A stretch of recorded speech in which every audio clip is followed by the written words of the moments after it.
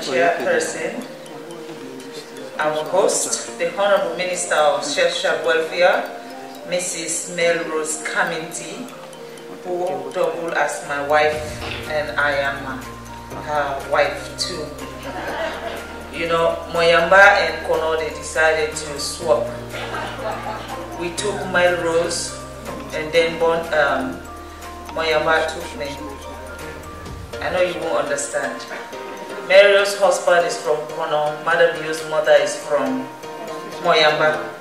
So we swap.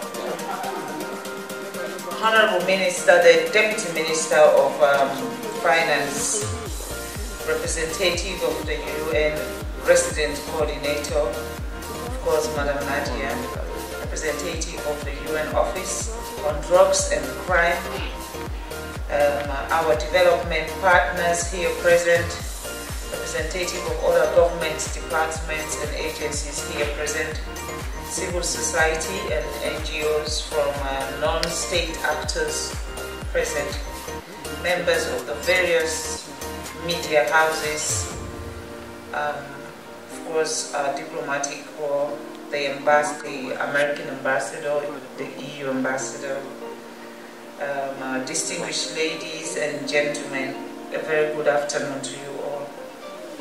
I'm overwhelmed with mixed feelings standing in front of you today at this event. I'm joyful like any other person when you are appreciated and honored, which is what the Ministry of Social Welfare and her partners has done by this recognition. What is common among mankind all over the world is to praise you when you are dead, and then all of your good deeds become amplified and gloriously expressed. The Minister and her team has thought it fit to accord me what they and many others appreciate of my effort in dealing with human trafficking and other areas of my work that advance the issues of women and girls. I'm very proud but humbled at the same time to be named the National Anti-Human Trafficking Champion. As you are aware, anti-human trafficking is one of the pillars in the Hands Off Our Girls campaign. Please allow me to express my sincere appreciation and thanks to the Ministry of Social Welfare and the Anti-Trafficking in Person Secretariat headed by the Honorable Minister, Madam Melrose Kamiti. Today, let me assure you publicly that I am more than ever prepared to team up with the Ministry of Social Welfare and engage in preventive advocacy to combat the trafficking of human beings in our country. I am deeply honored and proud to be part of a process that ensures positive rehabilitation is provided to victims of human trafficking. So now let me share with you my sadness. As we are gathered here, there is a serious matter which has caught the attention of the Sierra Leone police involving a 17-year-old girl following an alleged sex trafficking, who would assign the name Susan, which is not her real name, and to meet the child protection standard. I am reliably informed that in November of 2021, Susan was lured by a 28-year-old trafficker who alleged to have promised the unsuspecting girls of facilitating her to travel to Dubai to study computer science. 2 weeks later, it is further reported that the alleged trafficker facilitated the movement of the girl from one of the villages up country to Freetown, where she was harbored at a secret location for the past 2 years and subjected to repeated sexual assault. By local calculation, Susan had been around 15 years when the traffickers trapped her into sexual slavery. The current report and situation of Susan, according to the Sierra Leone police, she is reported to have aborted 2 pregnancies from her capture to now. As I speak, I am informed and assured that the Sierra Leone police is investigating the matter, including trying to know the person who carried out the alleged abortion. Madam Chairperson, our development partners, distinguished ladies and gentlemen, you will all agree with me that Susan is obviously one of the many trafficked victims in the country. and therefore should benefit from a trust fund dedicated to victims' rehabilitation and integration into society. This is imperative for trauma these victims go through, and they obviously need trauma-informed care. You must ensure that victims like Susan need empathic social workers and mental health practitioners who understand what trauma is and use that knowledge to talk with victims, help in the healing of their psychological wounds, and prepare them for a transformative life back into our communities. In the case of Susan, she needs medical attention and support to continue her schooling. Above all, she needs justice, to send a clear message to potential traffickers that there are grave consequences for anyone who engage in human trafficking in this country. The trafficking situation in Sierra Leone is that we have both reported and unreported cases of human trafficking involving women, men, boys and girls, including persons with disability. It will interest you to know that Sierra Leone is not unique and not the only country affected by trafficking in human beings. According to the International Labour Organization, about 49.6 million people were trapped in some form of human slavery in 2021. 27.6 million of those people were in forced labor and 22 million in forced marriage. Of the 27.6 million people in forced labor, 6.3 million were victims of commercial sex exploitations. This is just to give you a gist of the horror in human trafficking. A chairperson and our development partners, distinguished ladies and gentlemen, I want at this point call all of us to action. First, it is imperative we understand that there is an urgent need to come together in a global partnership to combat this heinous crime meted by criminals to vulnerable groups in our society. We must raise the requisite awareness about this terrible act, including the common tracks and red flags, so that our people become aware and sensitive about it and therefore better positioned to respond. Secondly, we must get ourselves involved in finding solutions that will address the existing condition of vulnerability in our various countries which triggers trafficking. My appeal to all Sierra Leoneans is that we need to work together as one nation and as a family, and must make Sierra Leone stable and peaceful. This is the only way we will be able to reduce poverty in our population through sustained economic development and societal transformation. Now, before I close my speech, please permit me also, because I know a lot of people in this country normally goes to my media houses and listen to what's being said. And because my grandmother who lives in that village does not understand English, let me speak to my people. Today we did talk about trafficking in person. I know see me mama and me papa, they don't even understand that word they say, trafficking in person. Now that one ki always they take una pikin and give them for women. Or they take una pikin and they go give them for women, then they go take her to village, then carry her. Sometimes they not even come out in the village. Sometimes they just take her to your village, move to another street, then go keep your pikin there, and the only thing that they do with her now for the sleep with her day and night.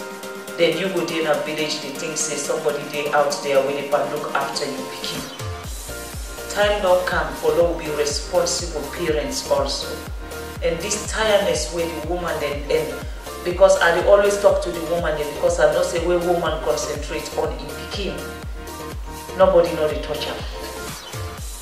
Now the time don't reach, so for those we know say yes. Men picking now not in a fashion. Not tired. If you don't carry your picking and your belly, you don't suffer till you born that picking. You don't make your picking till you don't work out, you don't tin up, you don't begin for do something for himself. Then somebody come, they can tell you say, just when the picking they about for be independent person, they can tell you say, give me your picking that will mena. If you don't make your picking till your picking don't reach 15 years, I believe say you don't go tired for many picking till you reach 18. Let you finish in secondary school and let you able for no say yes.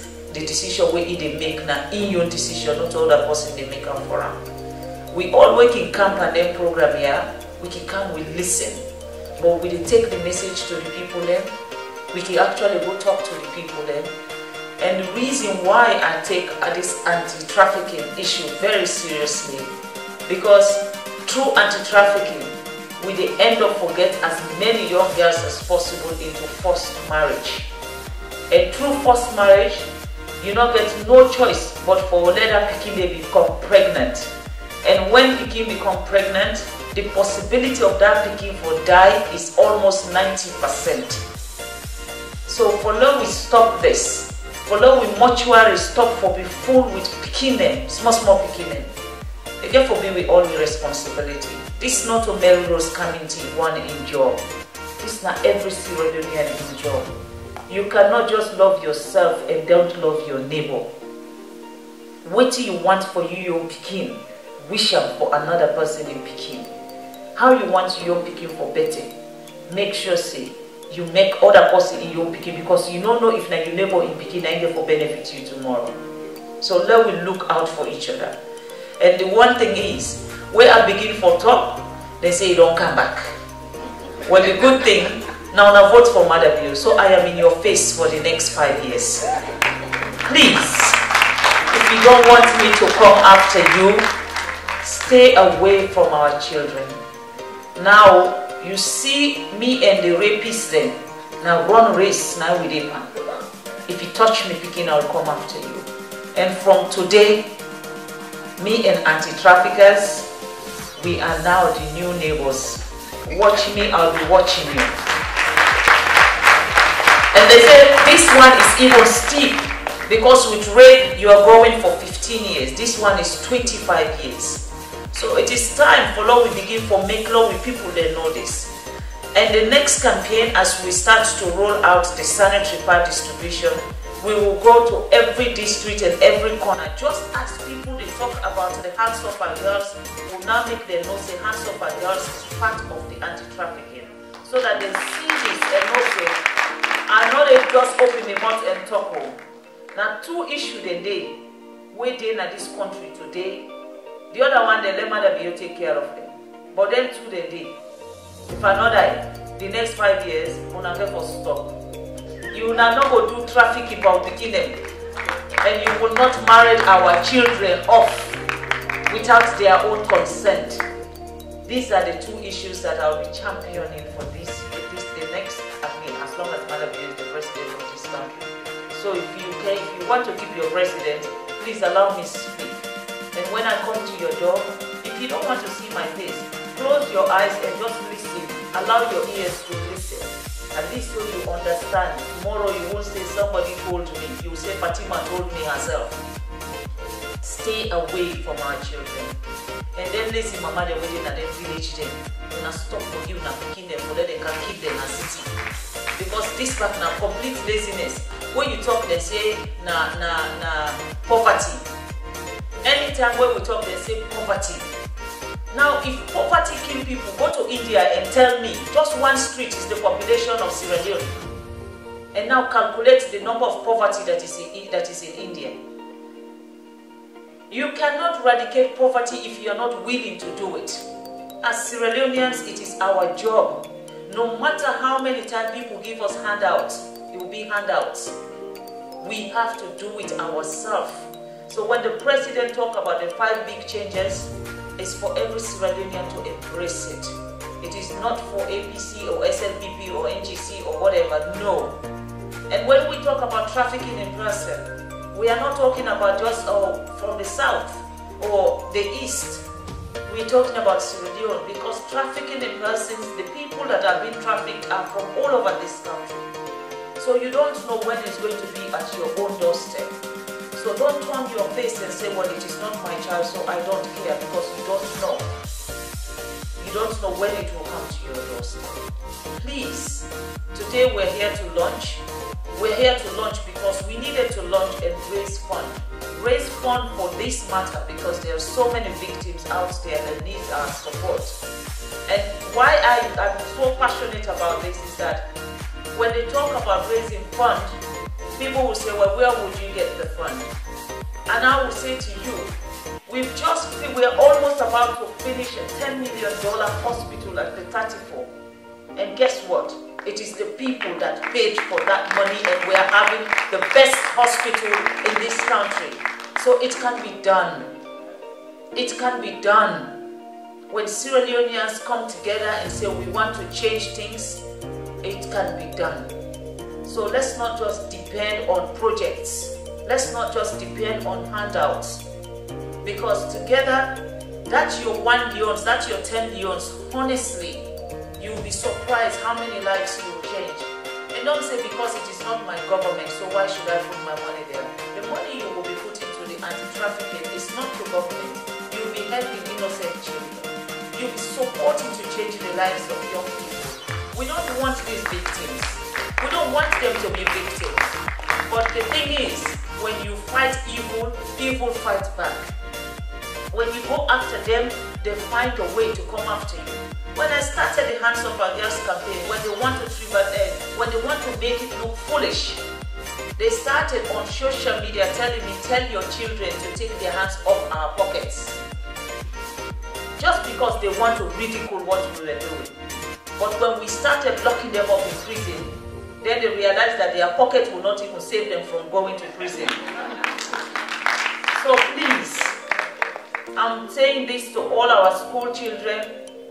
The child that your friend that sits next to you might be in trouble, and they can only rely on you to save them.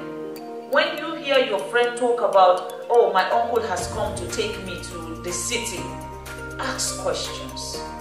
And if you are not comfortable, go to your teacher and alert them and say, look, my friend is about to go, but I am still not sure why she or he is going. We're now saying that the Hands Off Our Girls is our girls, our pride, our boys, our allies.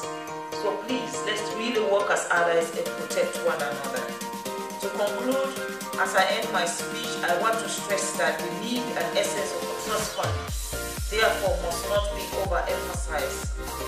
Furthermore, it is not just having a trust fund for the rehabilitation of victims of human trafficking, but more importantly, to operationalize that fund in order to forestall potential trafficking by ensuring that targeted persons, vulnerable groups and communities get livelihoods, other social safety support mechanisms that will prevent, combat and eradicate this menace from within us.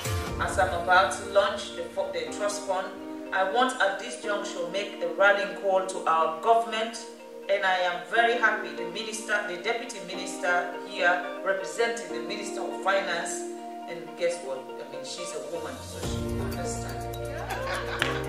You know, his representative is here, our development partners who have been partners in everything that we do in this country, the UN family, the United States of America, European Union, Irish Embassy, and others, as well as the private sector. You know, banks like local commercial banks, radio commercial banks, all the other foreign banks, all of them have a social corporate responsibility. And if you want to do good, this is one way you can do good for our country. You cannot just be taking profit. Please give us some. We need this trust fund like yesterday, and really must do this now. I now have the singular opportunity, honor and privilege to launch the Victim of Human Trafficking Trust Fund in Sierra Leone. As we continue to pray that we don't have victims, but we know they are going to be victims, what we will do is fight the perpetrators and make sure they know it is not business as usual anymore. May God bless you all, and may God bless you all.